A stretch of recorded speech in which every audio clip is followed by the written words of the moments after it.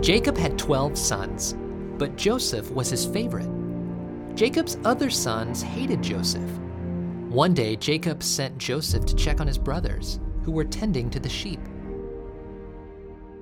The brothers saw Joseph coming, and they made a plan to get rid of him. They sold Joseph as a servant to some travelers going to Egypt.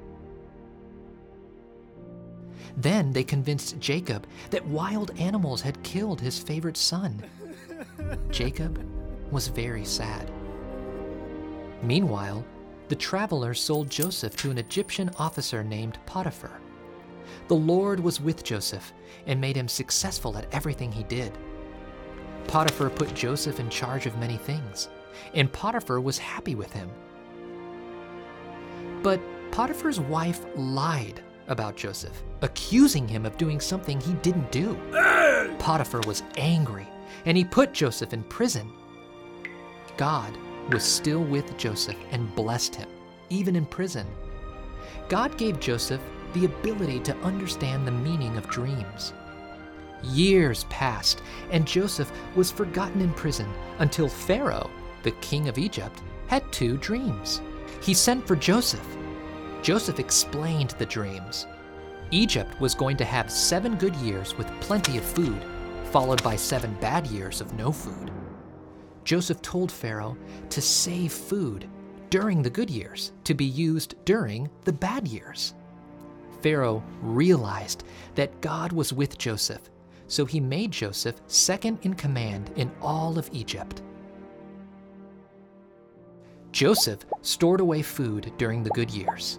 Then, during the famine, people came to him to buy grain. One day, Jacob sent 10 of his sons to Egypt to buy grain. The brothers came to Joseph and bowed down. Joseph knew who they were, but they did not recognize him. When Joseph was ready, he told his brothers who he was. "I'm Joseph," he said. "Don't be afraid. God sent me here so I could save your people, a remnant from the famine." Joseph's brothers went home to bring all their family and belongings back to Egypt.